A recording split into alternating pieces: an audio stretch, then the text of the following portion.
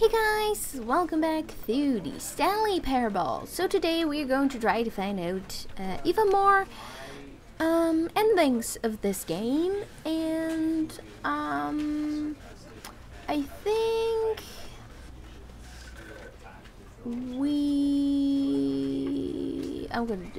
I'm just gonna begin. Okay, so I'm at the boss's his office. And they say if you back out... Can I close the door? No! No! Let me out! Aww. There should be something here. It's impossible that there's nothing here. I don't understand. Stop. This is not the boss's office. This is the manager's office. I don't get it. Oh! I never could have opened... Oh, wow. To be rich, is it a crime? To commit crimes, isn't it rich? What a life it would be to have to pick just one. I've never been here before. Look at this. This is new.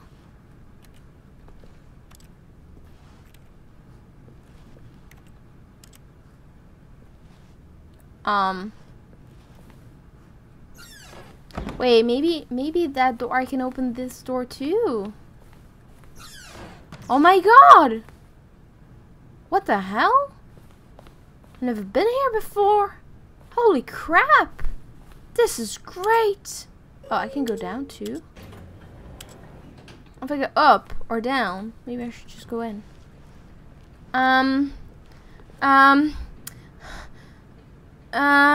Go up. I know what's going to happen. I've never been here before. This is great. The music. Nice, smooth.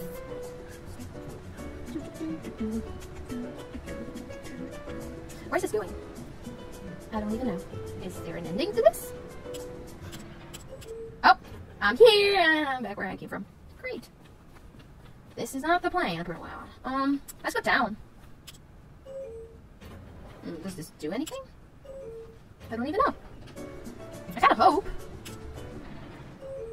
No, I want to go down. I want to go down. Apparently this is nothing. Okay, this is apparently nothing. So I spend the entire time in the elevator. Oh, you're killing a panda. That's a business strategy. How is a business strategy to kill a panda? I don't get this. Okay, there should be a way to escape. It said if you back out. Well, apparently this is not. I can't open this. I can see that there is an elevator here, and there's a bathroom. Never been. I've tried to open these one before, but they. Why is it closing behind me? Oh, maybe I should close the doors. No. Okay. So apparently this is nothing. I feel like there should be something here. It's like it's yelling at me like, find me, and I can't find you. Okay, so this is a staircase where you can go up and you can go down. To his boss's office. So today I'm going down and see what happens. I'm scared. What is this?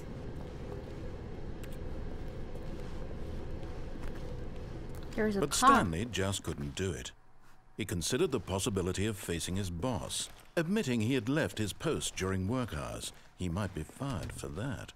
And in such a competitive economy, why had he taken that risk? All because he believed everyone had vanished? His boss would think he was crazy. And then something occurred to Stanley. Maybe, he thought to himself, maybe I am crazy. All of my co-workers blinking mysteriously out of existence in a single moment for no reason at all. None of it made any logical sense. And as Stanley pondered this, he began to make other strange observations. Like? For example, why couldn't he see his feet when he looked down? Why did doors close automatically behind him wherever he went? And for that matter, these rooms were starting to look pretty familiar. Were they simply repeating? No, Ah, Stanley said to himself, this is all too strange. This can't be real. And at last, he came to the conclusion that had been on the tip of his tongue. He just hadn't found the words for it. I'm dreaming, he yelled. This is all a dream. Yes. Oh, what a relief Stanley felt to have finally found an answer, an explanation. His co-workers weren't actually gone. He wasn't going to lose his job. He wasn't crazy after all. And he thought to himself, I suppose I'll wake up soon. I'll have to go back to my boring real-life job pushing buttons. I may as well enjoy this while I'm still lucid. So, he imagined himself flying and began to gently float above the ground. What? Then he imagined himself soaring through space on a magical starfield, and it too appeared. It was so much fun, and Stanley marveled that he had still not woken up. How was he remaining so lucid? And then perhaps the strangest question of them all entered Stanley's head. One he was amazed he hadn't asked himself sooner. Why is there a voice in my head dictating everything that I'm doing and thinking?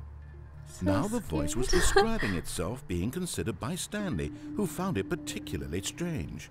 I'm dreaming about a voice describing me, thinking about how it's describing my thoughts, he thought. And when he thought it all very odd and wondered if this voice spoke to all people in their dreams, the truth was that, of course, this was not a dream. How could it be?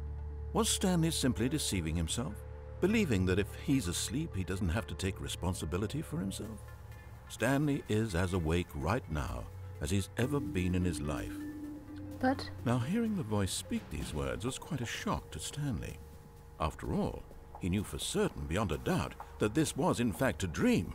Did the voice not see him float and make the magical stars just a moment ago? How else would the voice explain all that? This voice was a part of himself too. Surely, if he could just...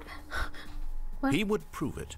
He would prove that he was in control, that this was a dream. And? So he closed his eyes gently, and he invited himself to wake up.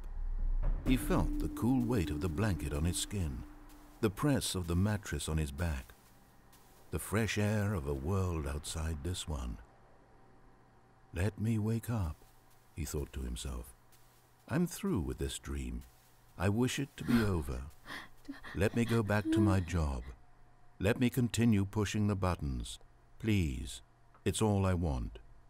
I want my apartment and my wife and my job. All I want is my life exactly the way it's always been. My life is normal. I am normal. Everything will be fine. I am okay. What? And now? Stanley began screaming. Please, someone wake me up. My name is Stanley. I have a boss. I have an office. I am real. Please, just someone tell me I am real. I must be real. I must be. Can anyone hear my voice? Who am I? Who am I? And everything went black.